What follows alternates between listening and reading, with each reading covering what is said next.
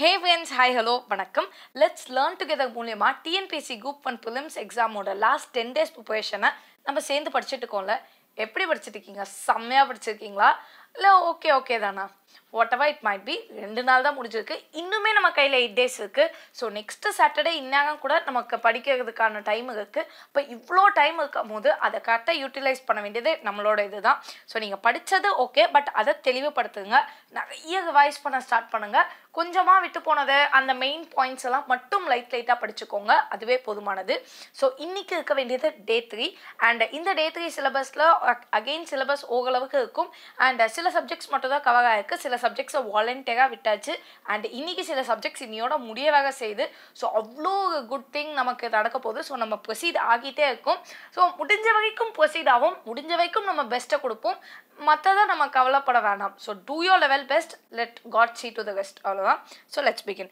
First வந்துட்டு ஃபிசிக்ஸை start பண்ணலாம். So ஃபிசிக்ஸில் லைட்டு, ஹீட்டு, சவுண்டு இந்த இது காமன் டாப்பிக்கு. ஸோ இந்த காமன் டாப்பிக்கில் இருந்த எல்லா விஷயங்களும் லைட்டாக பார்த்துக்கோங்க. அடுத்தது நியூக்ளியர் ஃபிசிக்ஸும் அட்டாமிக் ஃபிசிக்ஸும் இதை பற்றி நமக்கு தெரிஞ்சிருக்கும், அதையே பார்த்துக்கோங்க. சாலிட் ஸ்பேஸ் ஃபிசிக்ஸ் பற்றி, அப்போ ஸ்பெக்ட்ரோஸ்கோப்பி பற்றி, எலக்ட்ரானிக்ஸ் அண்ட் கம்யூனிகேஷன் பற்றி. ஆக்சுவலி ஸ்பீக்கிங் இதில் நிறைய பேர் தமிழை எழுதி கொடுங்க அப்படின்னு கேட்டிருந்தீங்க. பட் எனக்கு வந்துட்டு அந்த அளவுக்கு தமிழை எக்ஸாக்ட் வேர்ட்ஸ் தெரியாது அண்ட் அந்த சிலபஸ் வச்சு நான் கம்பேர் பண்ணி போட்டேன் அப்படின்னா அகெயின் கொஞ்சம் டைம் கன்சியூமிங்காக இருக்கும். ஸோ நான் சொல்கிறது மேக்ஸிமம் உங்களுக்கு தெரிஞ்சுக்கும் அப்படின்னு நான் நம்புறதுனால எக்ஸ்ப்ளனேஷனை மட்டும் தமிழை கொடுக்குறேன். பட் என்னுடைய டெக்ஸ்ட் அப்படிங்கிறது இங்கிலீஷில் தான் இருக்கும். Sorry. So let's begin.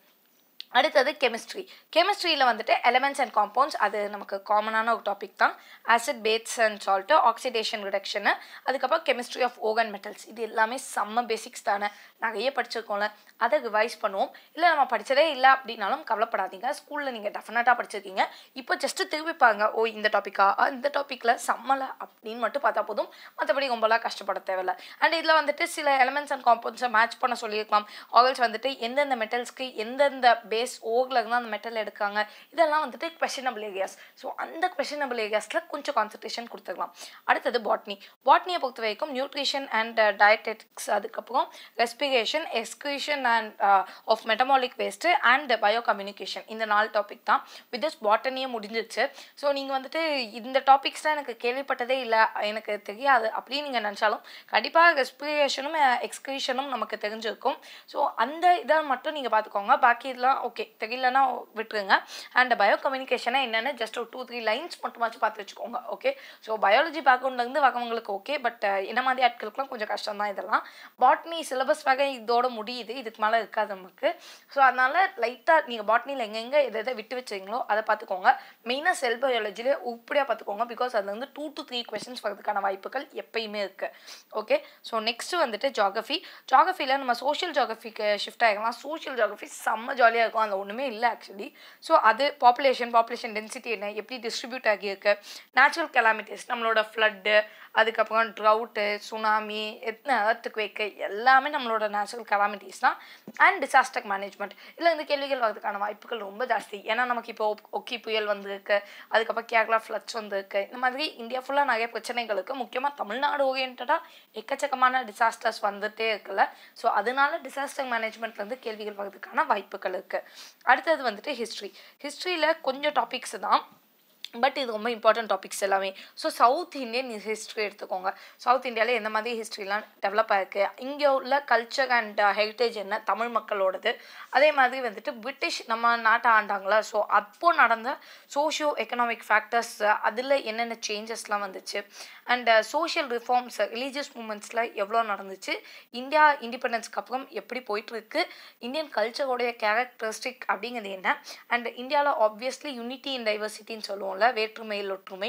So அந்த கான்செப்ட் படி நம்ம வந்துட்டு மொழி வாரியா, இனம் வாரியா, நம்மளுடைய நிறத்தின் வழியா, இல்லைன்னா நம்ம ஃபாலோ பண்ணுற ட்ரெடிஷன் அண்ட் கஸ்டம் வழியா எந்த அளவுக்கு நம்ம டைவர்சிஃபைடாக இருந்தாலும் யுனைட்டடாக இருக்கோங்கிற விஷயத்த லைட்டாக பார்த்துக்கோங்க. ஓகேயா? ஸோ இது போதுமானது. இதே மாதிரி தான் நம்ம வந்துட்டு இதுக்கு அலைடான விஷயங்கள்லாம் எடுத்துக்கப்போம். ஸோ நமக்கு மேட்ச் பண்ணி படிக்கிறதுக்கு ரொம்ப ஈஸியாக இருக்கும். அடுத்தது Indian national moment. Indian national மூமெண்ட்டில் அதே மாதிரி தமிழ்நாடு பற்றி பார்க்கலாம். ஸோ நம்ம ஹிஸ்ட்ரியில் என்ன பார்த்தோமோ அதோட கண்டினியூஷன் மாதிரியே தான் இருக்கும். ஸோ இங்கே வந்துட்டு ரோல் ஆஃப் தமிழ்நாடு ஃப்ரீடம் ஸ்ட்ரகிளில் எந்த அளவுக்கு முக்கியமான 4 பேர் பற்றி ராஜாஜி, வ.உ.சி. தம்புகனார், பெரியார், பாரதியார் இவங்க 4 பேர் பற்றி பார்த்துக்கோங்க. ஸோ இவங்களோட இயற்பெயர் என்ன, அம்மா அப்பா பேர் என்ன, அவங்க எந்த வருஷம் பிறந்தாங்க, எந்த மாவட்டத்தில் பிறந்தாங்க, இதிலலாம் கொஞ்சம் எக்ஸ்ட்ரா கான்சன்ட்ரேஷன் கொடுங்க.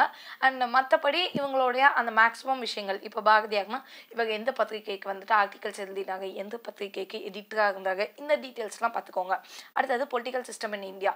ஸோ இந்தியாவில் பொலிட்டிக்கல் சிஸ்டம் எப்படி இருக்குது அப்படிங்கிறத பார்த்துக்கோங்க. அண்ட் இப்போ பொலிட்டிக்கல் பார்ட்டிஸ்லாம் புதுசாக வந்துட்டு இருக்குல்ல, ஸோ அந்த பர்த் ஆஃப் பொலிட்டிக்கல் பார்ட்டிஸ் எப்படி அந்த கட்சி உருவானது, இப்போ வந்துட்டு திராவிட கழகம் அப்படின்னா அதுக்கு முன்னாடி என்ன கழகமாக இருந்துச்சு, அது அதுக்கப்புறம் எப்படி வந்து அதுலேருந்து எதெல்லாம் பிரிஞ்சிருக்கு, எப்படி அந்த எவல்யூஷன் இருக்குது அப்படிங்கிறத மட்டும் பார்த்துக்கோங்க, போதுமானது. ஓகே. அடுத்தது ஆப்டிடியூட். ஆப்டிடியூடில் ஒன்றுமே இல்லை, டைம் அண்ட் ஒர்க்கு, அதுக்கப்புறம் ratio and proportion, puzzles, dyes. இந்த பசில்ஸு டைஸுங்கிறது நமக்கு வந்துட்டு நான் வேர்பலில் வந்துடும். அண்ட் வேர்பல் ஆப்டிடியூட், நான் வேர்பல் ஆப்டிடியூட் அந்த பேசிஸில் வந்துடும். டைம் அண்ட் ஒர்க்கும் ரேஷியோ அண்ட் ப்ரொபோர்ஷனும் இந்த குவான்டிடேட்டிவ் ஆப்டிடியூடில் குட்டியான விஷயங்களாக இருக்கும். ஸோ இது மட்டும் வாட் இஸ் இட் அப்படின்னு பார்த்துக்கோங்க, போதுமானது. ஓகே. இன்றைக்கி கரண்ட் அஃபேர்ஸ் நான் எடுக்கவே இல்லை. ஸோ இவ்வளோ நாள் நீங்கள் 2 டேஸாக ஏதோ கொஞ்சம் படிச்சிருப்பீங்களா, அதை இன்னும் கொஞ்சம் தெளிவுபடுத்துங்க. இது வரைக்கும் விட்டுருந்த டாபிக்ஸ் எல்லாத்தையும் எடுத்து இன்றைக்கி திரும்ப உட்காந்து படிங்க. நிறைய பேர் இன்றைக்கி வந்துட்டு குரூப் 2 எக்ஸாமோட மெயின்ஸ் எக்ஸாம் எழுத போயிருக்கீங்க. ஸோ உங்கள் எல்லாருக்கும் ஆல் தி பெஸ்ட். முடிச்சுட்டு வந்துட்டு கொஞ்சம் ரெஸ்ட் எடுத்துகிட்டு நாளைக்கு கூட இதை சேர்த்து படிங்க, தப்பு கிடையாது. ஏன்னா ஆல்ரெடி நீங்கள் நேற்று வரைக்கும் படிச்சுட்டு தான் இருந்திருக்கீங்க. ஸோ அதனால் and for every one all the very best. கண்டிப்பாக படிச்சுக்கலாம். அந்த பயத்தை மட்டும் நீங்கள் விட்டுருங்க. ஸோ ஒன்ஸ் நீங்கள் பயப்படலை அப்படின்னா கண்டிப்பாக நம்மளால் நல்லாவே பெர்ஃபார்ம் பண்ண முடியும். So for the final note, good better best, never let it at rest till your good becomes better and better becomes best. So இதுதான் லாஸ்ட் மினிட்டு. ஐயோ லாஸ்ட் மினிட்டு நான் என்ன பண்ணுவேன், பதட்டத்தில் டைத்தை ஓட்டுறதுக்கு பதிலாக அந்த டைமில் உட்காந்து கொஞ்சம் கொஞ்சமாக படித்தா கூட ஏதோ ஒரு அளவுக்கு படிக்கலாம். இந்த எக்ஸாமுக்கு மட்டும் இல்லாமல் இனிமேல் வரக்கூடிய எல்லா எக்ஸாமுக்கும் சேர்த்து நம்ம ப்ரிப்பேர் பண்ணுறோங்கிறத ஞாபகம் வச்சுக்கோங்க. So just keep on learning all the very best, and if you have any doubts please do send me in the comments below, and Telegram channel oda link kila description la irukum. Please do join over there. Thank you.